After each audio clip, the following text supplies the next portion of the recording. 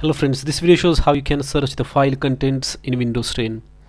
In Windows 10 you cannot search the file contents. When you search from here, it will just search for the file names, not the actual contents of that particular file. So to search for the contents inside the file, inside some specific directory, let us say I want to search for a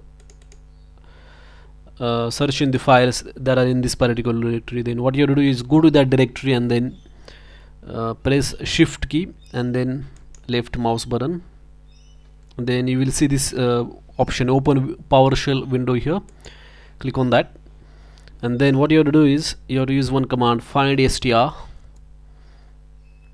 Then the string that you want to search for, let us say you want to search for Fedora, and where you want to search. Star means all the files in this directory as well as all the files inside subdirectories as well.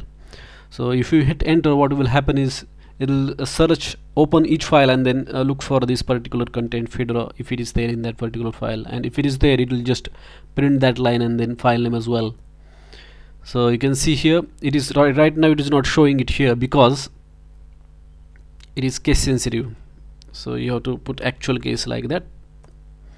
And you can see that Fedora word is found in the file2.txt, that file2. So here is the file2.txt and here is that Fedora.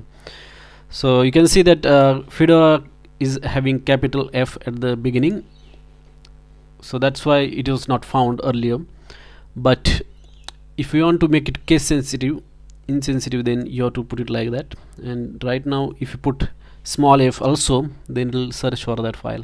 So you can see that Fedora is found in that file2.txt. So that is how you can search for specific content. Like right now we have searched for this Fedora content in that file, and then it returns the name of the file containing that particular word. Similarly you can search for other contents as well. Let us say I want to find out the files containing this word Gmail,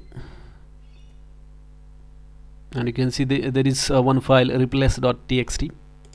So if I open it, you can see Gmail is there. That is how you can search for the file contents in Windows 10 very easily. This is the fastest way to search for the file contents in Windows 10. If you like this video, hit the like button. Thanks for watching this video.